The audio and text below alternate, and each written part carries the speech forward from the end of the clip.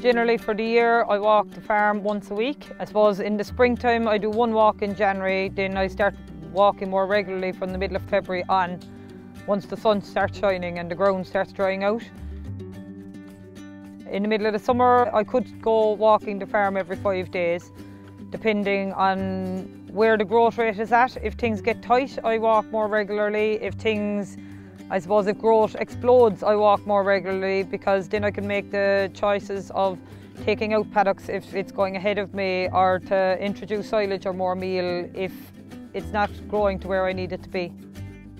So when I put my figures into pasture base and I update the wedge, I go back and I recalculate, I see what amount of ration I have in, my allocation of grass to make sure it's correct. If I can see from it that the average farm cover is dropping below a level that it needs to be, I can increase the ration, or I can put in silage, which I've had to have done before. When we took out a lot of ground last year, we took out 10 acres for reseeding, and we did pinch ourselves in the middle of May. We went in with silage for 10 days. It didn't upset the cows, everything was able to stay going. If I hadn't been grass measuring, I probably wouldn't have gone in with silage early enough.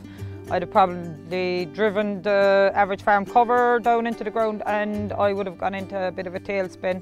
So to me, I can calculate, if I do my grass walk on a Monday, I'll know where the cows are going. Up to Friday, Saturday, I can go put up wires if things are tight. If things aren't tight, then they'll be going into paddock and getting tree grazings out of it. But I can make a plan, put it in place. If Caitlin's bringing in the cows, if Joe's bringing in the cows, everybody knows where everything is going and how many feeds are in each paddock.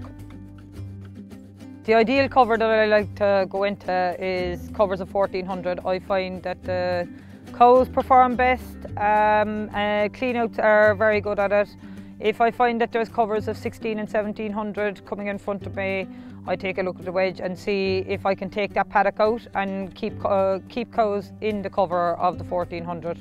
The other thing that I find is we have a good few paddocks with Abergain, and I find that if I go into covers that are 17, 1800, that the cows don't find the grass as palatable. So 1400 is the nice round figure. At the start of 2020 or any other given year, I don't set out to say I have to get 10 grazings done per paddock. It's great to be able to get 10 grazings per paddock, but it's probably because we're constantly going into 1400 covers that the 16s and the 17s are being taken out. There's bales being made out of them. The rotation stays fine and nifty, but it's not a parameter that I say that everybody has to meet.